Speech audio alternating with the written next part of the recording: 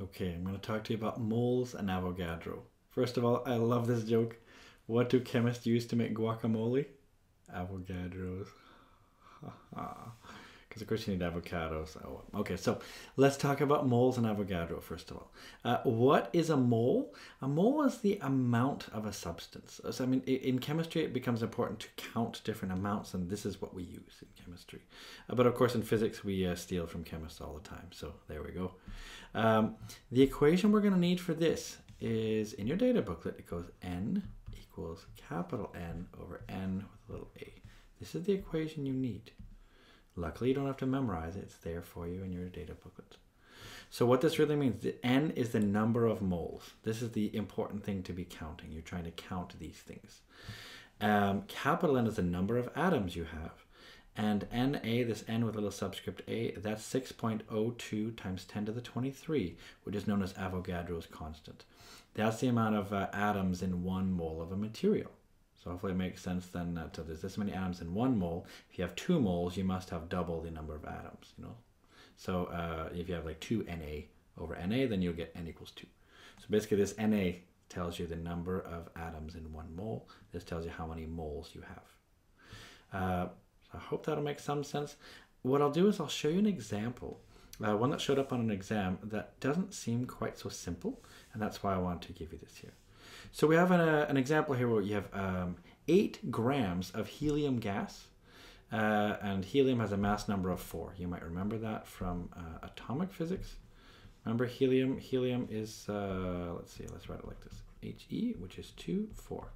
It's got 4 nucleons, we say, and we know it has 2 protons, so we know it has 2 protons then and 2 neutrons. In any case, it's got a mass number of 4, and it's sitting there at a temperature of 20 degrees Celsius. It's at a pressure of, it's a bit awkward how I typed it out. Let's put maybe a comma there. All right, it's a little bit nicer to see. So it's 100,000 pascals. What's the volume of the gas? Now, of course, we can use the ideal gas equation. Remember that one? PV equals nRT. You can look that one up if you need to. And from that, then we could get the volume pretty easily, right? V then equals, let's see, it's nRT, and I would just divide by P. Awesome. Okay. Here's the problem, though. I don't know N. You see that I know everything else. I need to know N. So this is my issue, is what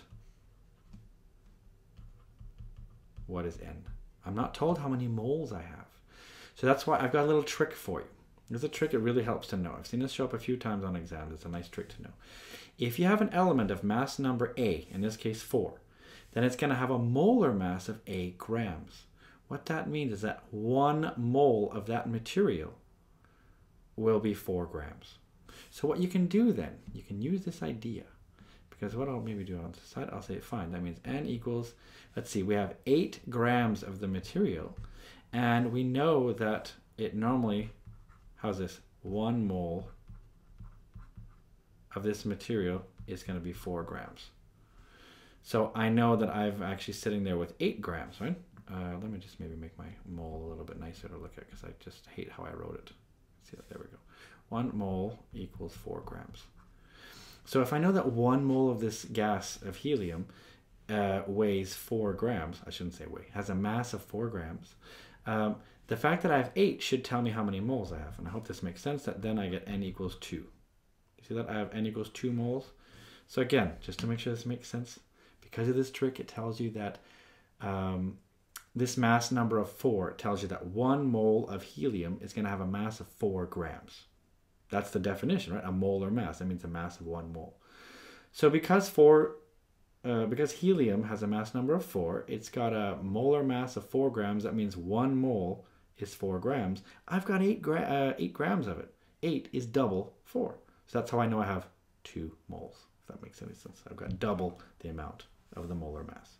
So now I know that N equals 2, and from there I can then plug in and say, okay, let's actually put it all in. So then V equals N, which now I know is 2, times R, and I can look that up. It's 8.31, I just gotta look it up here. What is it? 8.314, yeah. We have the temperature, which is 20 degrees Celsius, but what we need to do is put it in Kelvin. We always need the Kelvin temperature for this. So in this case here, we'll say 20 plus 273, because that's 0 degrees Celsius is 273 Kelvin. So because that, I have to put that in there and then divide that by the pressure, which is 100,000 pascals, or I could say it's 10 to the 5. So I put all that into my calculator, and let's try that out. So we'll do 8.314 times 2 times 293. I get that. I divide that by 100,000, and I end up with a volume of 0.04938, something like that. Let's look at how many decimals I should use. I should use 2. So I could say the volume is, say 4.9, let's say, times 10 to the -2 meters cubed. Okay, so that's my answer for my volume. Now, how many atoms of helium are there? Luckily, that's really easy now, because we can just use this equation that N equals capital N over Na. The number of moles equals the number of atoms divided by Avogadro's number. In this case, I want to solve for N. That's the number of atoms. Remember that from before? N is the number of atoms. This one right here. So because of that, I just get N equals little n, the number of moles, times Avogadro's number. So the number of moles, remember, we found was 2. So I put in 2 there. And I get Avogadro's number was 6.02 times 10 to the 23. And I end up with a grand total of, oh, that's a big number, isn't it? This will be 1.2. I'm only allowed 2 digits, right? So it'll end up being 1.2, because the other decimals won't matter, times 10 to the 20, in this case 4, because 2 times 6 is 12, so that adds 1 more. So 1.2 times 10 to the 24 atoms, which is lots, but it should make sense that 1 mole, I mean, it's got more than 1 mole.